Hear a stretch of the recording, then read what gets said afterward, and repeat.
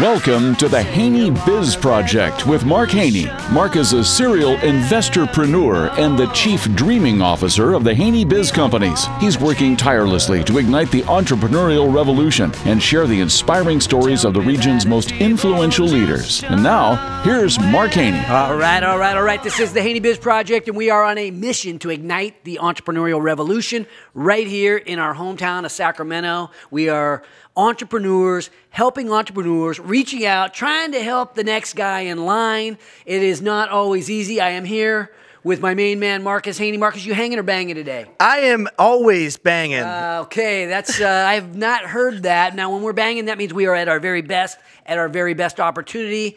It's good to have some downtime, but you know what? If we are business owners, or anything we're doing in our life, if we want to be winning, that means we need to be at our very best more often. And a lot of times I get caught not at my very best, so I am here to correct that. And today I am coming to you, hopefully at my very best. But today we're talking about leadership.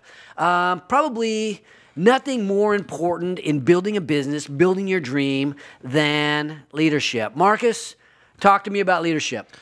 Wow, open-ended question. I appreciate that.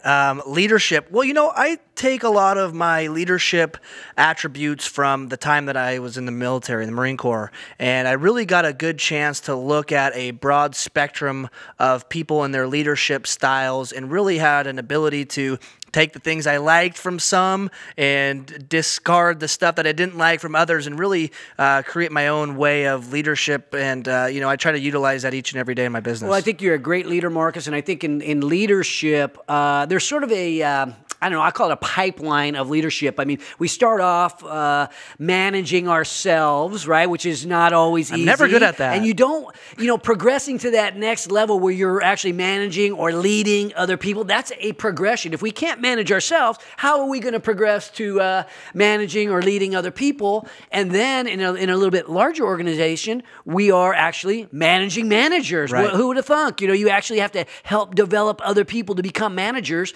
and then there's a pipeline and a progression from there all the way up to managing functions and managing groups of businesses or divisions within a company. And in a larger enterprise, you actually have multiple companies. And if you skip those progressions in the pipeline, it can be kind of uncomfortable. It can be a little bit hard on the organization. No doubt. Well, like in the Marine Corps, I think they did a really good job of building an infrastructure. Obviously, they're a long-lasting organization. But you start off leading yourself by being a good team leader, right? Yeah. Or a good saw gunner, if you will, on the infantry side, and you move yourself up to a team lead, to a squad lead, and get yourself all the way up into, work up the ranks as you go. And if you miss any of those steps, you really lose a lot of credibility from your people that are watching in from the outside as well. And you got to somehow figure out a way to allocate your time correctly. We have 13 companies here at Haney Biz. I'm invested into a couple dozen others, and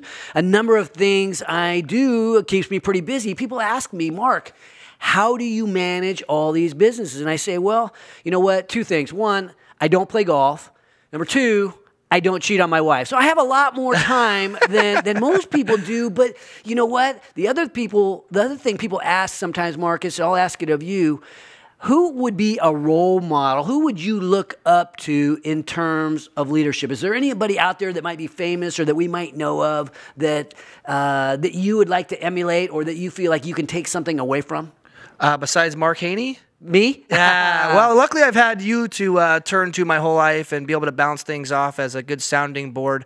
Somebody I'm going to say that is a really good leader, and somebody who I know that always has great perspective on things and charging you forward is a friend of mine who's also a Marine, Mark Green. He lives in New York and is in charge of a large majority of Marines, but he always seems to look at things from the perspective of others before he makes a decision, which I always look at and try to emulate when I am talking about a specific topic or, something sensitive. Yeah, we're here inside Mark Tank, and if you look around my office, you'll see things that motivate me, my purpose, my why, all around me, and people that motivate me. And they're behind my desk. There's a picture of Ronald Reagan, and he's got this quote that makes me think about what matters most to me, and it says, "All great change in America begins at the dinner table." And I think that, to me, that means family.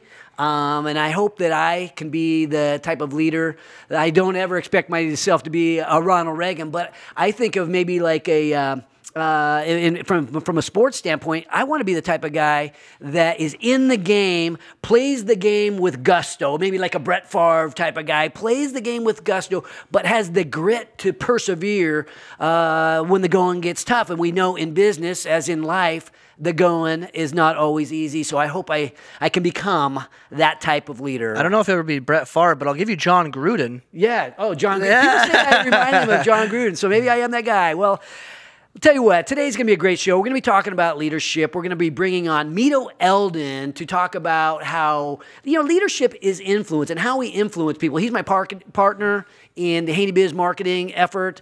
Later in the show, we will meet Colonel Larry Broadwell, commander of the 9th Reconnaissance Wing at Beale Air Force Base. But coming up after the break, we will meet a true leader, the Assistant Chief of the California Highway Patrol, Jonni Fenner, will be joining us. Join the revolution at HaneyBiz.com, courtesy of 5 Star Bank. This is the Haney Biz Project.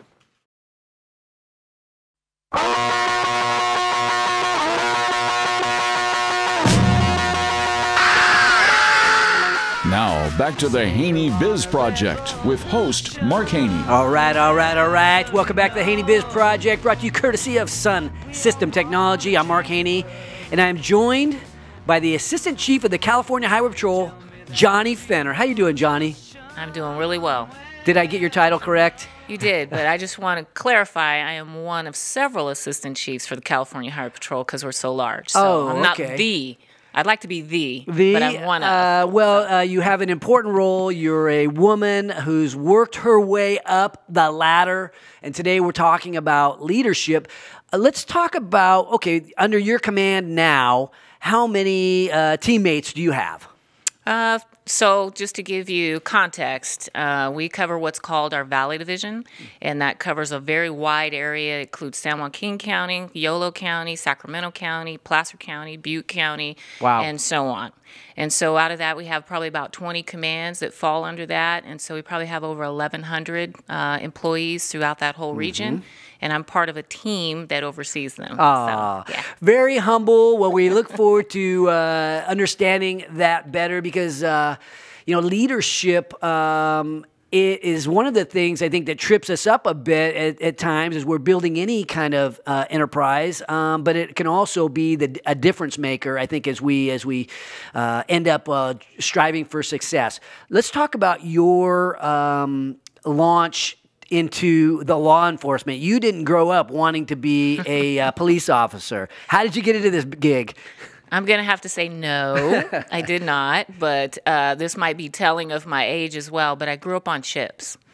So, Chips, the television show. Yeah, absolutely loved the show. Thought hang gliding looked kind of cool. And so where do I sign up? Yes. And so I did. I signed up, but I was actually working in a clerical office as a typist clerk. And I didn't feel challenged. I didn't know what I really wanted to do with my life. I was taking some college classes, but didn't really have a clear focus. And so I decided to try the Highway Patrol. There was a big ad. It talked about the security that it would provide me because growing up with a single mother, I didn't have that. And so I was starting to kind of look to see what could I do that's something that would kind of take care of me. And really, that was all I did was I saw an ad. I wasn't recruited. I don't have family in law enforcement. And bam. Weren't you nervous? So you're a typist clerk at the time, and now it's let's go catch some bad guys. This seems like a pretty big leap. You would have to know me, Mark, back in the day. It wasn't that big of a leap. Okay. So I was an athlete. I played basketball, and because of the environment sometimes that I grew up in, we moved around a lot when I was young. You build a thick skin, you get tough, and you don't take a lot of mess. So I was ready. So you started off in the trenches as a police officer. Yes. Okay, so talk to us about the beginning, and then how did you work your way up through the ranks? Work in the field is really exciting, especially when you're young, because when I came on, I didn't have a very big vision of where I wanted to go or what that would even look like. So I think through the process, you meet people, right? I think people come into your life at different times for particular reasons. And so probably about my 10-year mark, I had been working the road. I worked down in Southern California in the Ontario, Rancho Cucamonga area. I ended up over in the Ventura area. I worked also over in the Hayward Bay area, and then the Stockton area, which is in our valley. And so a lot of people think of Stockton, and you're like, wow, that had to be really tough. They were tough in different ways all over because of our environment and the community in which you serve. It's very diverse. There's a lot of crime in some of the communities you work, and then there's other community things that become challenging as well. So it created growth in me as I was coming up for those 10 years. And then you bring in this piece about leadership and people that speak into your life and maybe plant seeds for you. And at the time, I didn't know what the seeds were that they were planting, whether I was getting an opportunity to work an assignment that I was like rolling my eyes thinking, I don't want to do this. But it was pushing me outside of my comfort zone. And so through that process, I began to see that, you know what, I do want to try this. And trying that was promoting the first time, which our first rank is sergeant. And I did that for a while, and I worked in our headquarters environment, which was pretty fantastic, over some programs that are statewide over our entire organization, which is 11,000 strong. And then I had an opportunity to take that back into the field and supervise others.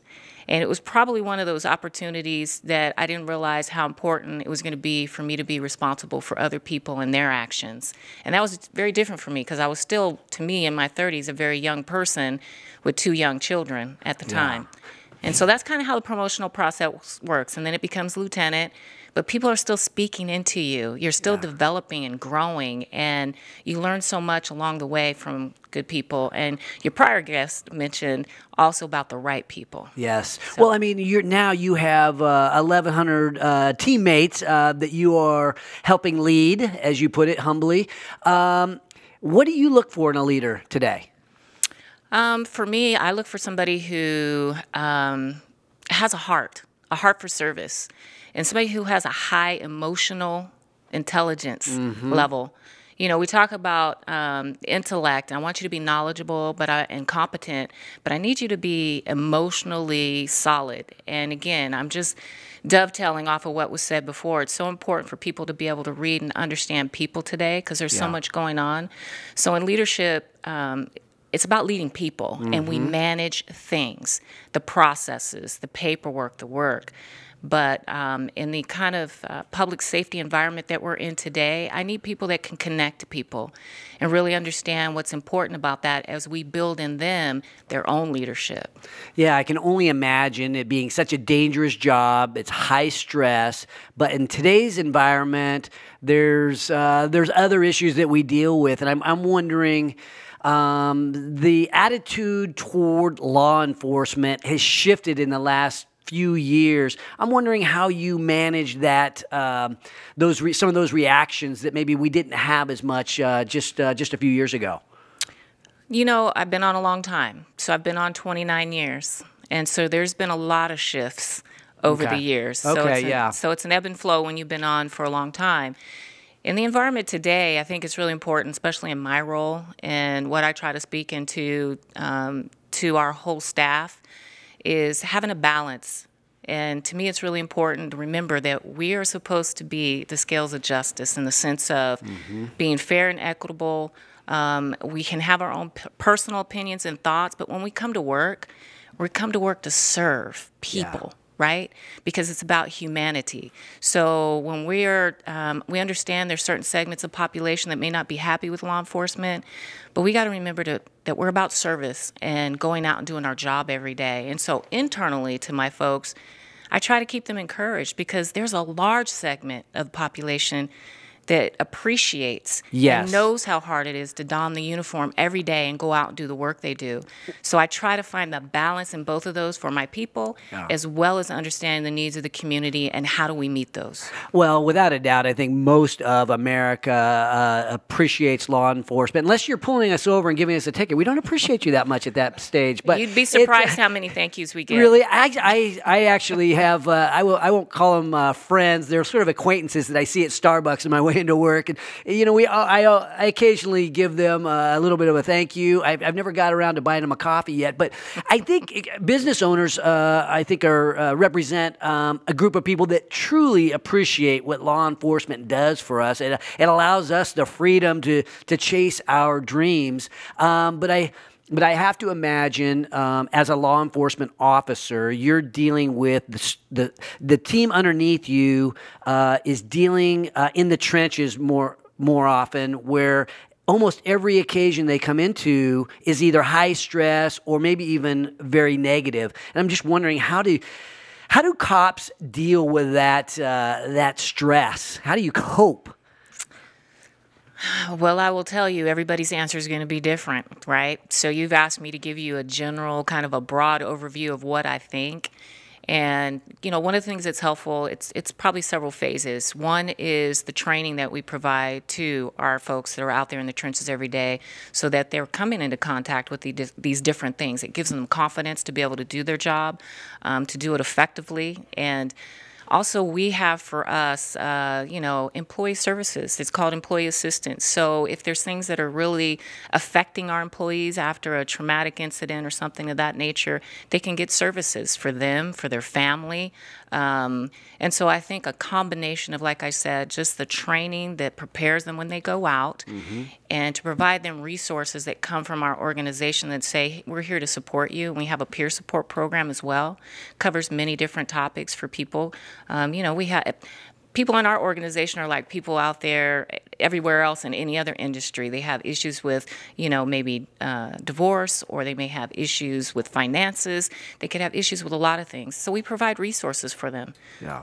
Well, we love what you do, and I want to thank you for coming on the show today. I just maybe a final thought, words of wisdom for you're a young woman working her way up the ranks to this very important position in leadership. Just some advice to maybe another young woman that may be in a similar position. What should she be thinking or any of us be thinking as we attack our dream? I would just say, thinking about it is we are our own worst enemy, no matter what gender we are. And so if we can believe in ourselves and we can have the confidence and go out and have some self-initiative, right? And don't wait for somebody to come tap you on the shoulder. Don't wait for somebody to tell you that you can do it. You have to find that in yourself. And really, when you start on that journey, you'd be amazed what you're going to, uncover. I love it. Thank you very much, Jonni Fenner, for all you do for the state of California and keeping us safe, but for sharing your story today on the show. And thanks for, I know you through Lauren Fenner, who is your daughter-in-law, so I feel connected. I feel like we are almost family, even though I don't know you very well. I do appreciate her, and so I appreciate that I am almost part of the family now because she and I are so close. Coming up after the break, we will meet the commander of the U.S. Air Force at Beale. He is the Air Force Base commander. The Colonel Larry Broadwell will be coming up after the break. Join the revolution at HaneyBiz.com, courtesy of Audi Rockland. This is the Haney Biz Project.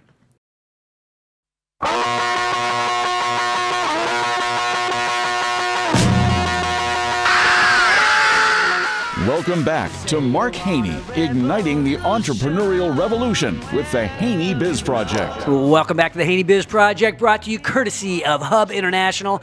I'm Mark Haney, and today I have the pleasure of bringing on Colonel Larry Broadwell. How you doing, Colonel? Doing great. It's an awesome day in Sacramento. I appreciate you being here, and today we've been talking about leadership, and you are a leader, a colonel over at Beale Air Force Base. We want to get to know you and your story. Maybe walk us through your background and how you ended up here at Beale. Sure. So I grew up as an Army kid. My dad served 20 years in the United States Army. Eventually, I found the light and decided to join the Air Force. Okay, yes. That's right. So I joined the Air Force. I'm a 22-year airman now, so I've served in the Air Force. What did your dad think years. about that? Was he all right with that? Well, he realizes after many years living in a tent in foxholes that the Air Force is good, clean living. So he realized I wised up. Got it. Okay, so you grew up as an Army brat, moving all over the country, and then tell us that story of how you progressed to now. Yeah, so I like many young kids, I had an interest in flying, and I figured if I'm going to fly, I might as well fly for the Air Force. And so I walked down to the local strip mall and went to the recruiters' offices and see, does the Navy want to hire me? Does the Air Force want to hire me? And I actually walked by the Navy recruiter's office, and it said, close for lunch, be back at 3. Ah. So I walked to the Air Force recruiter's office, and the rest was history. Is that right? 100% Wow, true. you were almost a Navy man, huh? I don't know if they would have had me hooked, but I was going to at least consider them. Interesting. Okay, so you signed up, you got in the game. Talk to us about what it took in terms of leadership to work your way up the ranks to now you're a colonel. Well, like most, I would guess most career fields, most entrepreneurial experiences, you got to learn your craft first. And so that's what I did. Spent many, many years learning how to be a pilot, learning to be the best pilot I could. And eventually, I was no longer just in the Air Force. Kind of the Air Force got into me, and I wanted to serve. That's what motivated me. And the way you're going to serve in the military and in many aspects of what you're trying to do in the community is learning to lead. Learning to lead and getting in the game. We talked earlier about you spending some time in Iraq. Talk to us about that, how that may have shaped you and your leadership style and changed you as a person. That's great. So this is a great segue. So there's as a young fighter pilot in the Air Force, you're pretty crass. You figure out that you know the right answer, and you train to bring people along. But one of the things I learned in Iraq was leading through relationships. So I was given a task where, as a young major at the time, they were asking me to stand up a particular office. It was called the Office of Security Cooperation, as part of the Iraqi staff. And that's in Baghdad area? It was in Baghdad, you bet. But you know what? It wasn't just a military effort. It was a combination of the military and the State Department.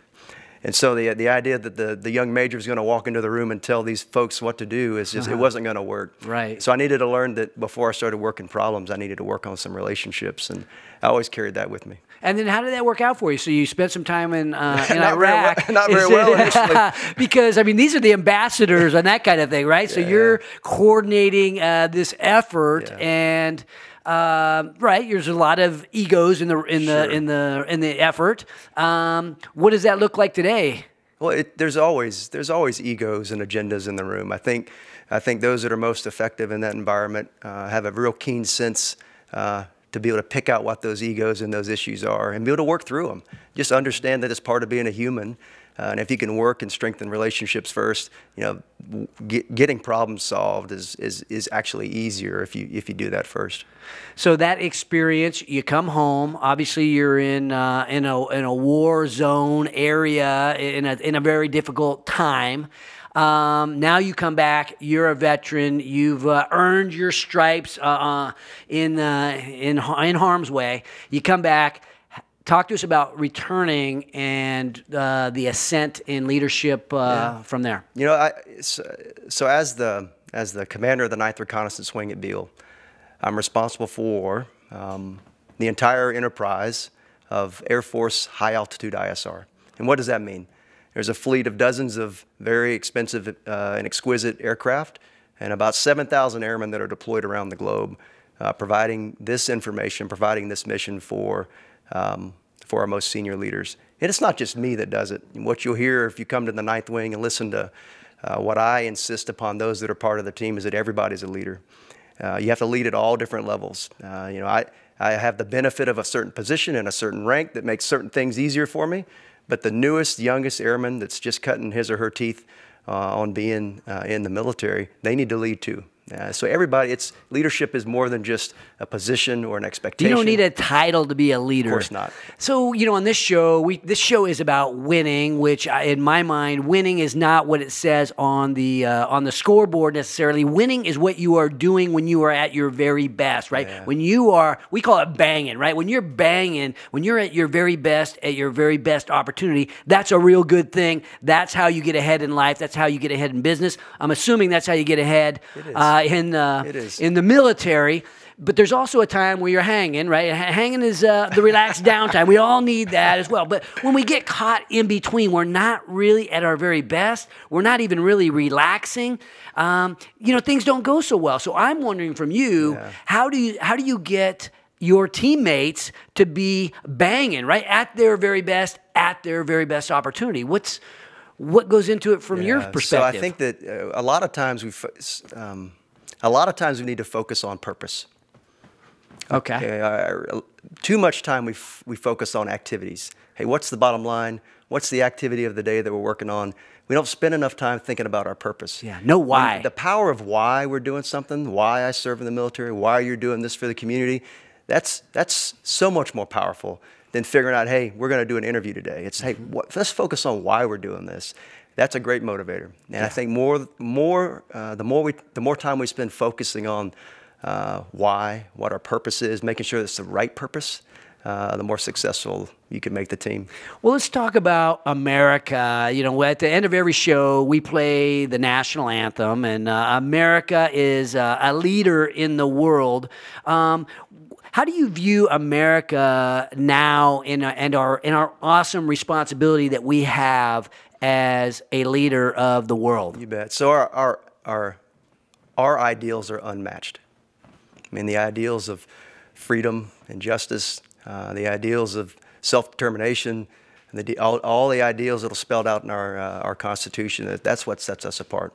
That and our culture. You know, I think leaders need to focus on the culture of their organization. You know, the more my tour at Beale is coming to an end, and as it comes to an end, Broadwell is going to be gone, and the next Broadwell is going to show up. And the indelible prints I leave on the organization is the culture of the organization. Yeah. And so that's what I try to focus on. So our ideals that we are founded on, that's what makes us special. Our culture is what makes us special. Yeah. And I encourage people to, if they're ever in a bad place, and they're ever worried about where our country's headed, take a little time and reflect on where we've been, and you'll know that we're always headed in a positive way. I love it. Well, thinking about you and living here in the Sacramento area, living there at Beale with your family, you got a couple kids, you're married. How has Sacramento treated you? And then I want to talk about, like, what are the next steps for you beyond Sacramento? It's been great. So I never imagined I'd live in California, but we have quickly fallen in love with this part of the community. And I was joking on the way over when my son found out we were moving to California. He's like, "Awesome, Dad. I need a surfboard and a wetsuit." I'm like, "Dude, wrong part of California. I need to get you a cowboy hat and some boots." And so we've got them appropriately attired, and we are immersed in the community and loving every day. And so next steps for Larry Broadwell?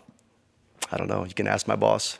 I have no idea. You have not been told yet. You just know that your tour of duty here at Beale will come to an end, and you will move somewhere from here. Wondering how your family must think now. As a guy who's used to this happening, it's part of the job. But having a 14-year-old and a 12-year-old and a wife who's making friends here in the community, I mean, to pick up and leave and not even know where you're going to go. How do you lead that situation? So maybe I don't. Maybe sometimes you need to be subordinate, so let the spouse lead. So I'll tell you that we serve as a team. I mean, our family serves as a team, and Team Broadwell loves what we do, and we're going to keep serving as long as they ask us to, because it's special. Being able to serve your nation is special. And just some closing thoughts for our listeners. Our listeners are a range of people who want to be entrepreneurs, who are entrepreneurs, but I think everybody listening wants to progress in their life, and part of that is leading, right, and setting that example. Any closing thoughts or words of wisdom that we can leave our audience with? I would. So, I'd be real careful about how you define success. We often want to do it with some material things, let's just say. But in the end, the more time I spend on this planet, the more time I realize those things just aren't important. So how do you really define your success? And in the end of the day, for me, that means, was I able to serve my country? Do I have my health intact? Is my family by my side? And if those things are all there, then I was successful. Colonel Larry Broadwell sharing his thoughts. I want to thank you, Colonel, for coming on the show today. Very inspiring for me. I know that you've inspired a number of others, and thank you for what you do for our country. When we return, I will be joined by Mito Eldon. He is the leader of our marketing company here at Haney Biz. Mito and I will be talking about social media and leveraging celebrity status as a way of influencing, as a way of leading and attacking our target market. Join the revolution at HaneyBiz.com, courtesy of the Entrepreneurs Organization of Sacramento and law firm Greenberg Traurig. This is the Haney Biz Project.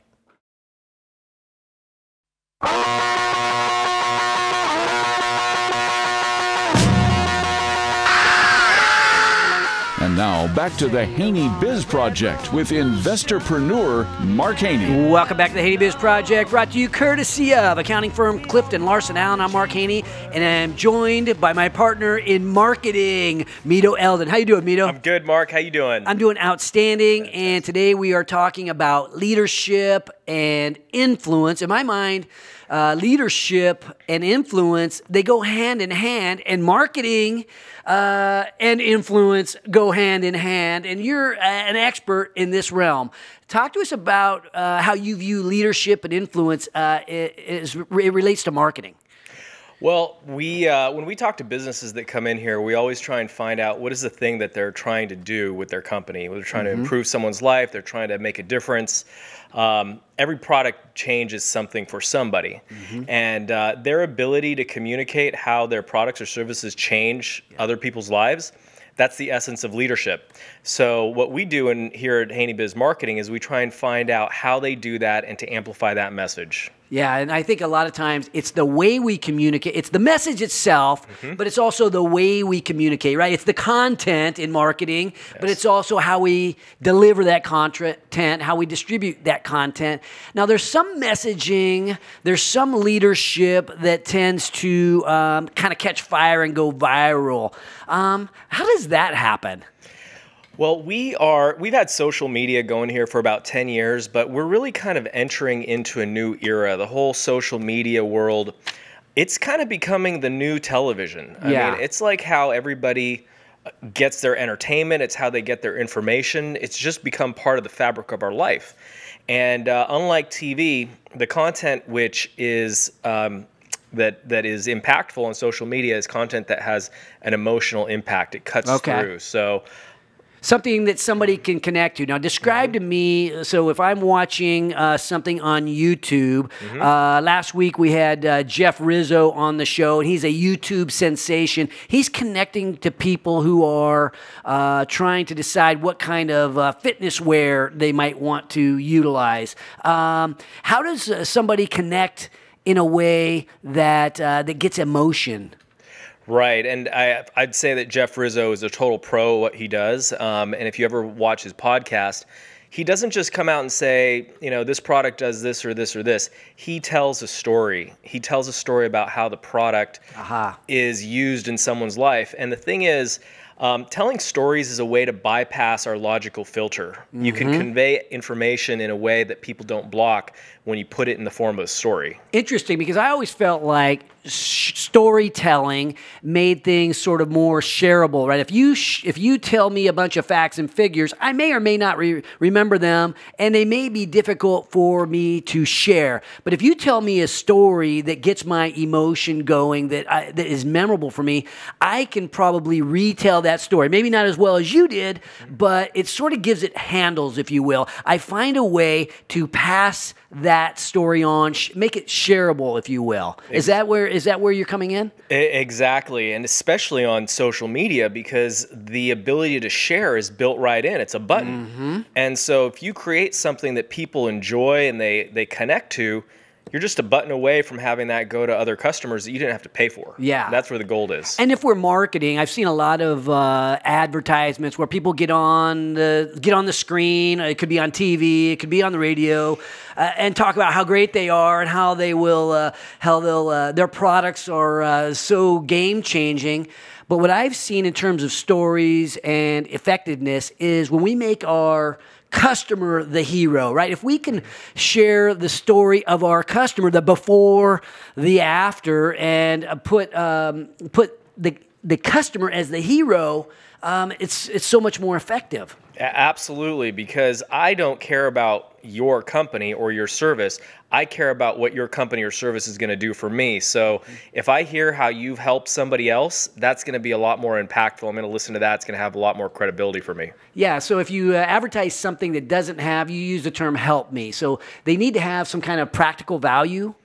Right? Yes. So you can't just put out a video for no apparent reason. It's not going to get shared because people people want to help their friends, and they might end up sharing it or passing that story along if it's helpful. Yeah, and there's a lot of ways that you can help someone out. You can either entertain them or you can educate them. And a lot of times you want to kind of mix it up. You know, sometimes you put stuff out there that's, you know, very designed to kind of help them do specifically what your product or service does. And sometimes you're just trying to lighten up their day and make them smile.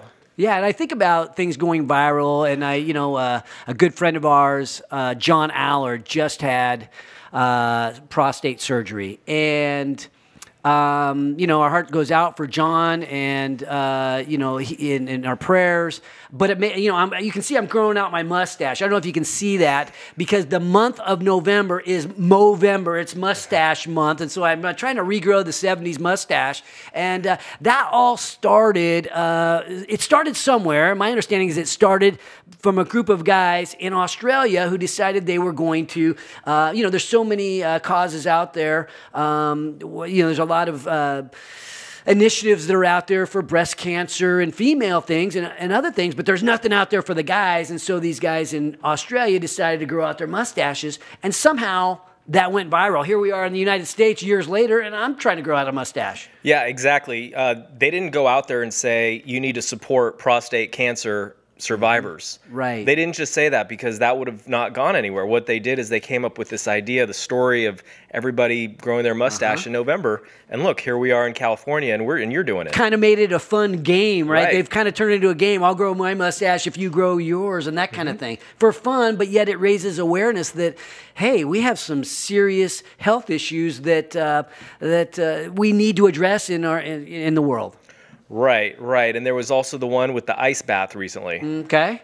Where I don't know about that one. They were doing the ice bath? bath? Yes, the ice. Yeah, that went viral. I even got in on that and dumped ice all over myself. And just thinking about sharing these, it was cold. It was not fun, but, my grandkids, I think, needed to see Grandpa get wet and, for a good cause. But, thinking about that and sharing our story and leading, what can we do as business owners to make our message go viral, if you will? We talked about the content, but what about where we deliver it and how we deliver it? You're talking about social media. I mean, there's different places where you share this stuff. Right. I mean, the answer to the question is, where's your audience? Okay. And Facebook right now is the easiest way, the most cost-effective way to find your audience. And what's great is that there is actually a repeatable, scalable process that you can implement right now, and you can actually reach your audience and be, a leader for them and have them respond to you. Yeah. Well, we're going to be running an Entrepreneurs Unleashed event here at Haney Biz on January 18th. So it's a couple months away, but we're going to be talking about marketing and growing our businesses. This is a great chance for you to come out, meet Mito in person. If you want a little more Mark Haney, that's a good time to come out and visit me. And we're going to be sharing stories of how to grow your business. Every business needs to find its secret weapon, its messaging, and how to deliver it. We're going to be helping out at that time. This is also a chance for me now to thank our sponsors. I got Marcus on the other end of Facebook Live there. He is usually our sponsor guy, but I'm going to jump in for him. And thank 5 Star Bank, the Entrepreneurs Bank, along with Silvers HR, Kim Silvers, our good friend, people who are helping the entrepreneurial community to grow. When we come back, I will share some closing thoughts, some takeaways about leadership. Join the revolution at HaneyBiz.com, courtesy of Ethan Conrad Properties and financial advisors, Stifel Financial. This is the Haney Biz Project.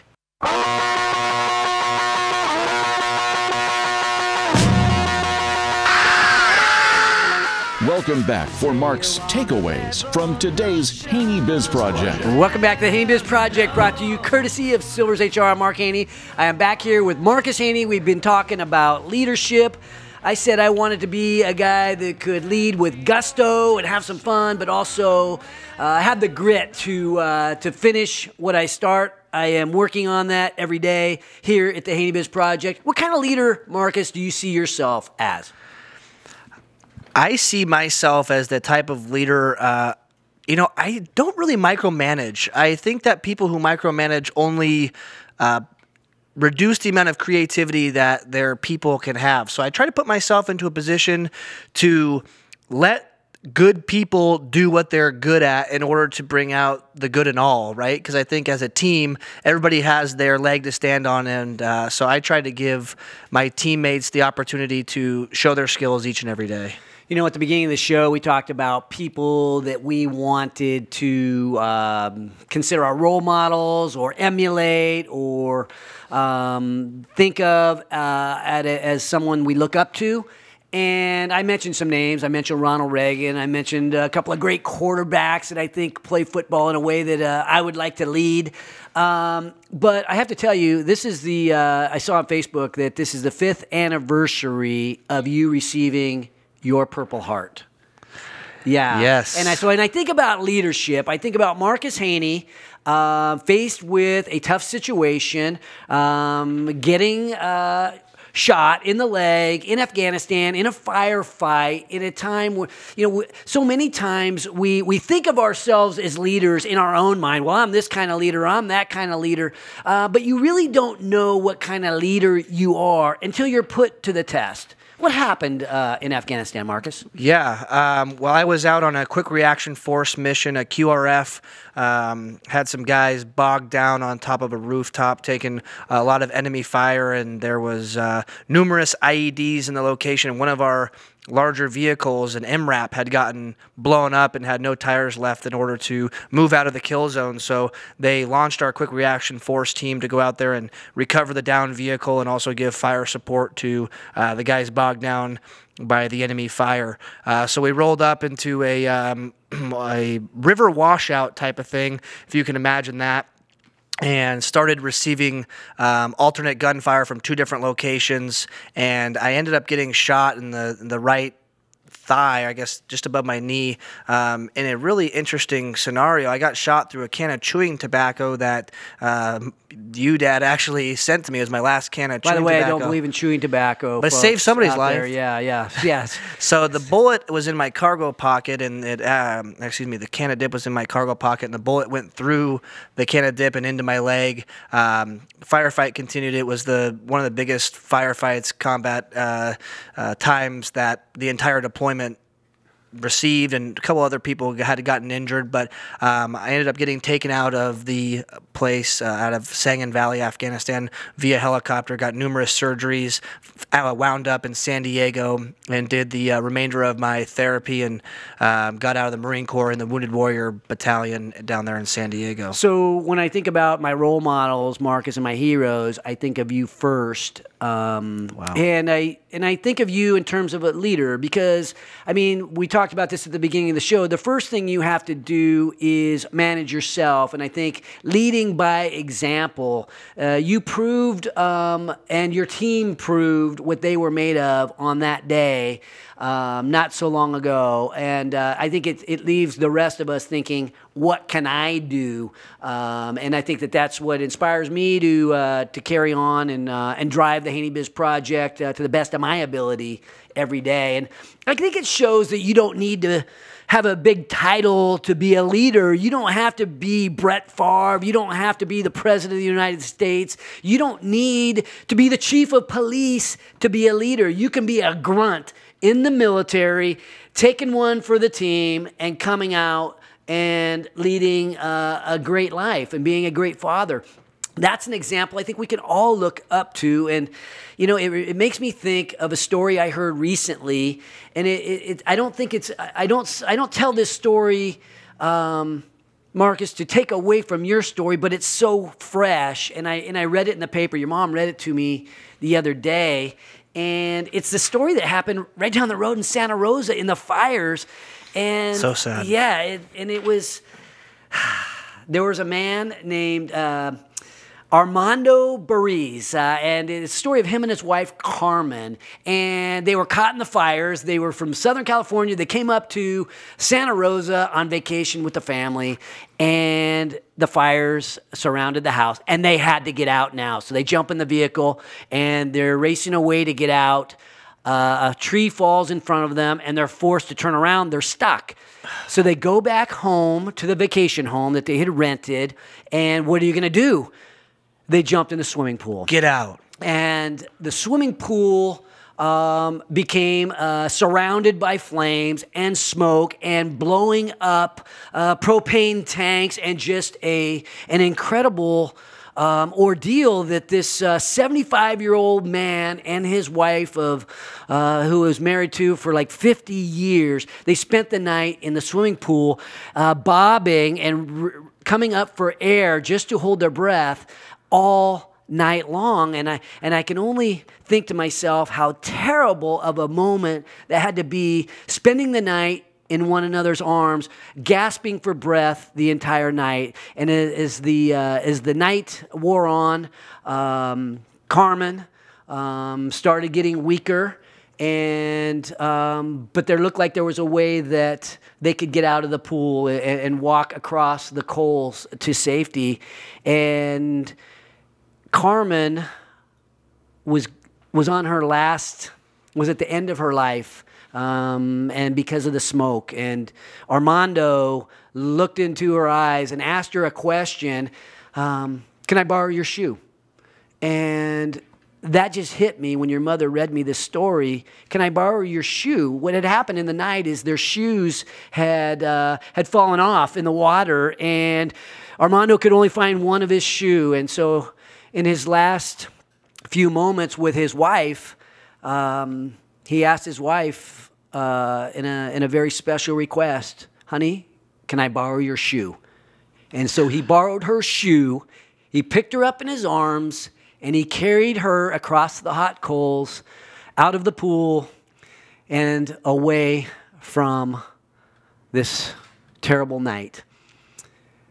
Carmen died at that time, and it makes me think about heroes and about role models and how you want to live, and how you don't need a special title to be a leader. You just need to be a special son. Maybe it's a father, a grandfather. You just need to live your life in a way that would make your loved ones proud. And in that way, and on that night, Armando was that leader. So as we close out today, may we all find the guts to find a way to lead, right? To find a way to lead in a way that demonstrates courage, that leaves a legacy. You know what? We all know that there are so many things we can do in this life to make one another proud. But I am proud of today's show, Marcus. I'm proud of you. I'm proud of all those who fought to keep people safe in the fires around California. I want to thank and salute to all of those who are fighting for our freedom, our safety, and our way of life. To Jonni Fenner, Larry Broadwell, and of course you, Marcus Haney. To the 13 stripes and the 50 stars, and to the one big American team that's always worth fighting for. Yours. Never above you, never below you. Always by your side.